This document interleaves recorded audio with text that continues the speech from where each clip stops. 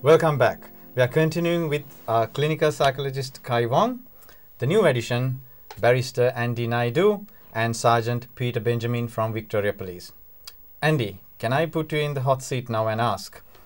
Peter earlier mentioned about criminal and non-criminal abusers. Can you give us the distinction, please?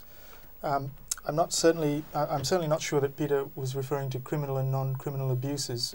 Peter, correct me if I'm wrong. All abuses are criminal from that aspect, but the proceedings are different. That is to say, if you were to apply for an intervention order, that's considered a civil proceeding, and a breach of an intervention order results in a criminal proceeding. Peter? Well,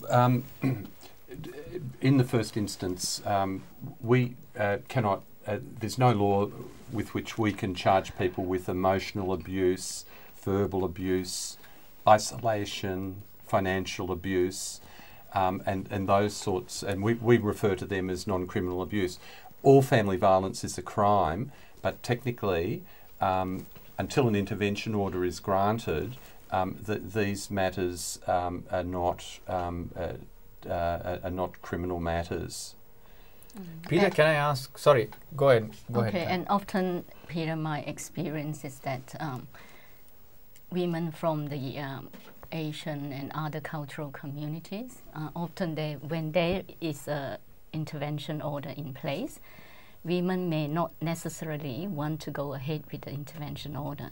They often turn to a church pastor or a community elder, or sometimes even a Buddhist monk or Buddhist nun. They usually talk through things with them before they decided they want to go ahead with the intervention order. Interesting point, Khai, but yes. I'll come to that. Can I ask Peter, if there's family violence, what's the first thing someone should do? Well, I think the first thing is to get themselves out of that situation. Mm-hmm. They must be safe and call the police. If there's an ongoing family violence situation, then this is where neighbours can get involved in ringing police, and of course if a woman could speak and get to know her neighbours, and or a friend that they can ring and maybe have a code or something to just call the police. When you say call the police, is it 000 or are there any other special numbers? I think 000 is the best number to call, remembering that providing the person can speak enough English to say that they want a police, and then if they get through to police on 000 and explain that they can't speak English, mm-hmm. then and just give the language and the dialect that they speak, police will patch in a telephone interpreter very, very quickly. I see, so they will help. All right. I'll get back to you, Khai, on that issue. It's a very interesting topic.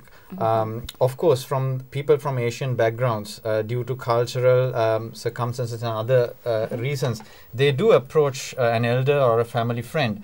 Now, you're a clinical psychologist. Mm-hmm. Do you approve it or not? Is it good or bad? Well, I think we have to look at domestic violence or family violence and in a wider social context.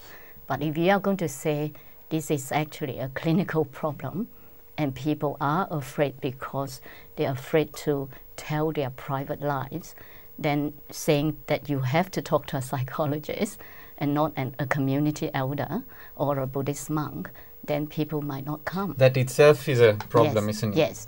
So I think when you talk about change, you have to help people think through how to get to possibilities.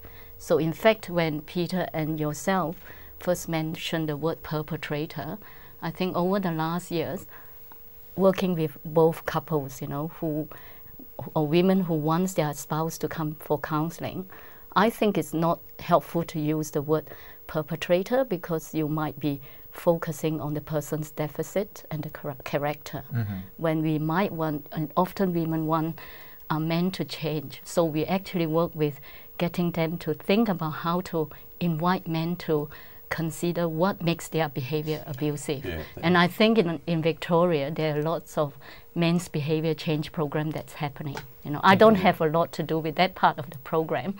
My job involves getting women to come to individual counseling, sometimes couple counseling, and mainly group counseling.